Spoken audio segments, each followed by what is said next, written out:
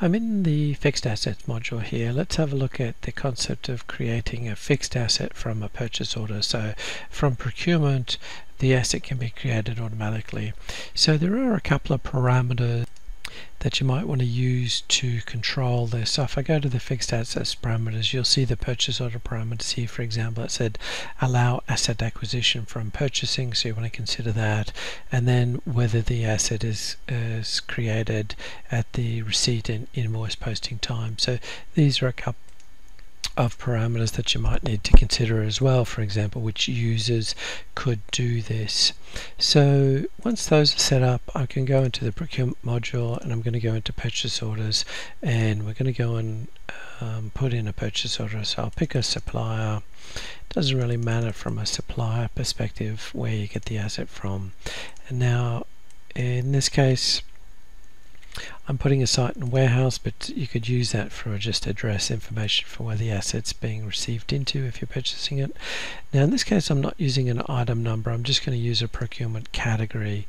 And if I have a look, I've got a category which is cars, for example, so I can specify that. And what I want to do is put in the information. So I'm buying one of these. Well, let's say one of these, it's an each, and the unit price is 20,000, for example.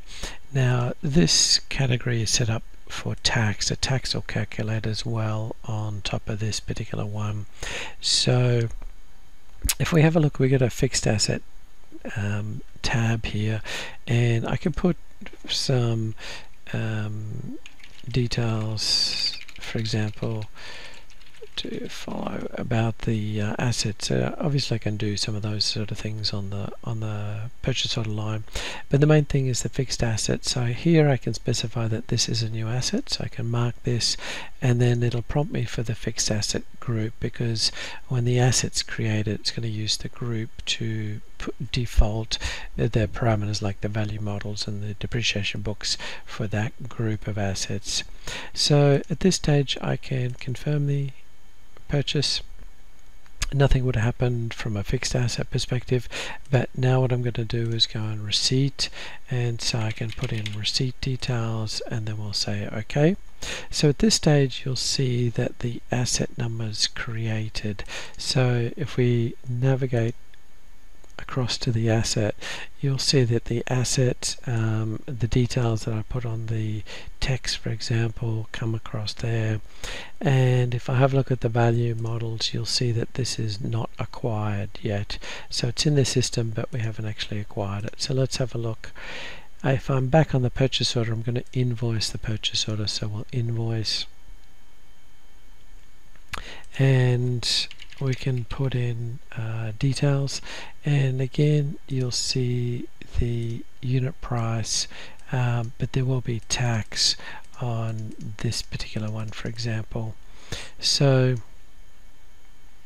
if I post, now what I'll see is the assets. If I navigate across now, what I'll see in the value model is it is now set to open, so we've actually done an acquisition.